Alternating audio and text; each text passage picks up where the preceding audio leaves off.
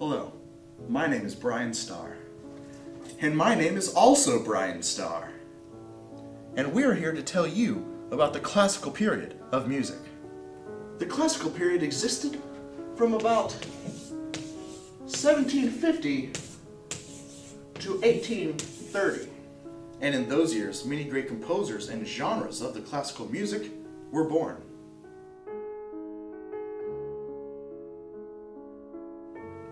The concerto is the first genre of the classical period that I am going to talk about today.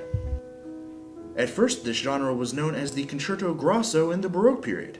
It was played by a large group of instrumentalists. Now the concerto is only known as the solo concerto, which was born in the classical period. Many great composers of the classical period created concertos, but two of the best were Wolfgang Amadeus Mozart and Franz Joseph Haydn. Mozart created the violin concerto, while Haydn created the concerto for the trumpet, each showing how powerful a solo piece could be. Oh. The genre I will be talking about is the classical opera, where the voice is the instrument used.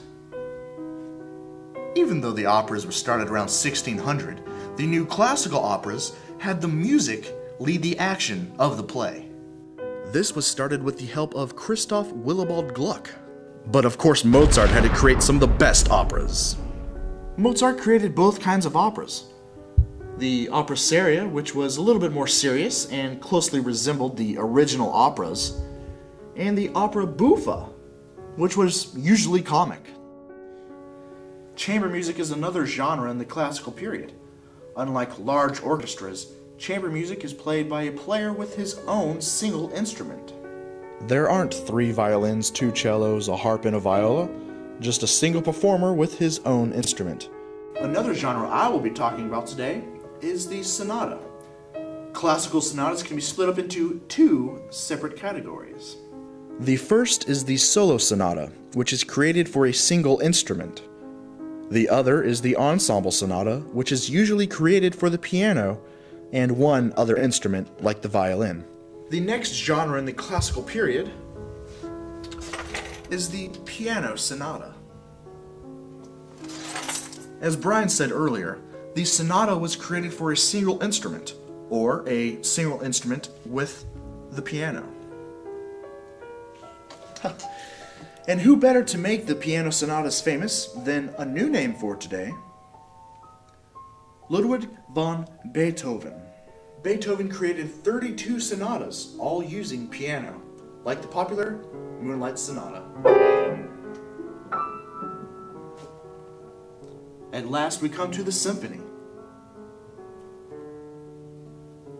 A symphony is a work composed for a large orchestra, and is usually divided into 4 parts.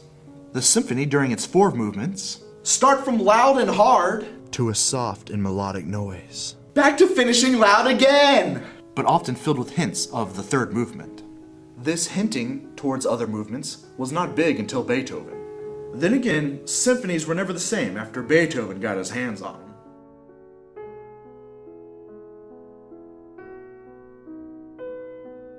There were many instruments used in the classical periods, like the piano, the violin, the cello, the viola. Also woodwind instruments like flutes, oboes, clarinets, and bassoons.